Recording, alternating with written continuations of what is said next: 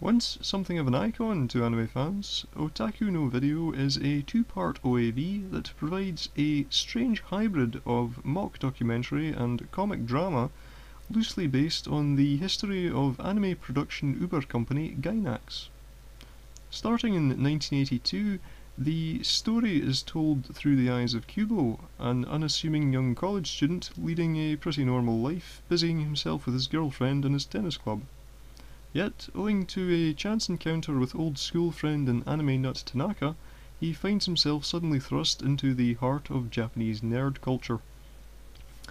Kubo is dragged along to meetings of Tanaka's otaku friends, each of whom has a different interest and thus gives us viewers a brief insight into what makes different hobbyists tick. We get introduced to a wrestling fan, a cosplayer, a military nut, and of course Miss Honda, whose specialties are pretty boys and alcoholic beverages. Although reluctant at first, Kubo finds himself drawn into their community and driven to turn his newfound interest in anime into a way of life. The story is also backed up by curious little live-action inserts dotted about throughout the show. Made up of interviews with real-life otaku, these give us an increasingly bizarre look into their daily lives. In the second half, we pick up the story in 1985, following Kubo into the cutthroat corporate business world, but sadly leaving the social circle behind. Of all the characters from Part 1, only Tanaka really has much bearing on Part 2, as the narrative changes to focus on Kubo's admirably daft, but rather less compelling model kit company, a firm that appears to be staffed entirely by faintly racist stereotypes of the Chinese. Taken as a whole, I have to say I found Otaku no Video rather disappointing. The first half is an enjoyable, airy look at the otaku lifestyle, packed with plenty of references and in-jokes. At times it's even quite poignant, as Kubo's new lifestyle suddenly separates him from his former friends. The second half, however, feels strained and uncomfortable by comparison. The many live-action scenes begin to grate, the narrative feels increasingly disjointed, and the tone shifts abruptly into childish fantasy. I couldn't help thinking they'd used all their good ideas in the first half, as without wishing to spoil the ending, the second feels as if they got a 6-year-old to finish the story for them. You could interpret this as some savage commentary by Gainax on the mentality of their fans, but that certainly doesn't make it fun.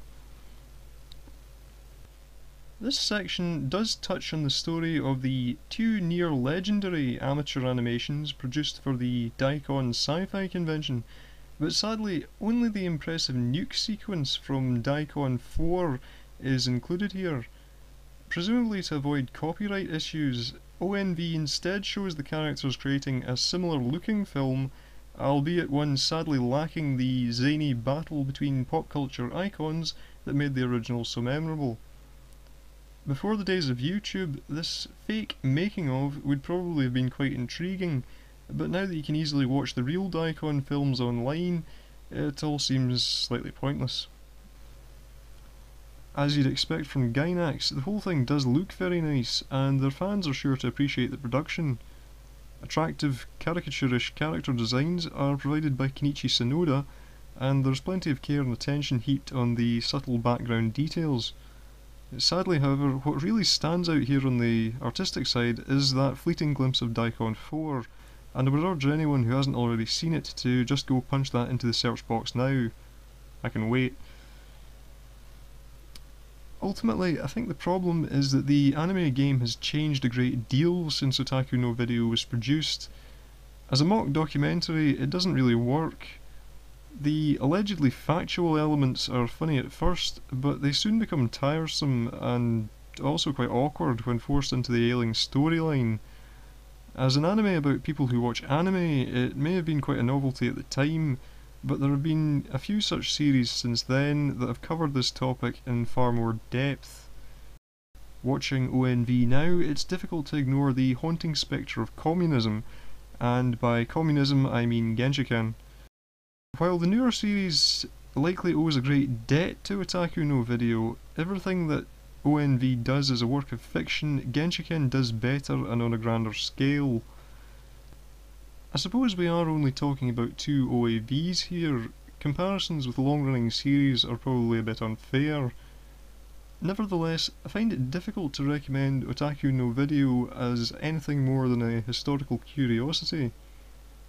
Ardent convention goers, followers of the scene, and particularly fans of Gainax are sure to find something to their liking here. Anyone with little more than a casual interest in anime will likely find themselves at a loss, particularly as many of the cultural jokes and references revolve around series from more than 20 years ago. In closing, I would give Otaku no Video a Gainax weirdness rating of Shinji is recycled Nadia. まだ見ぬ世界遥か希望を抱いて信じる者はただ光る情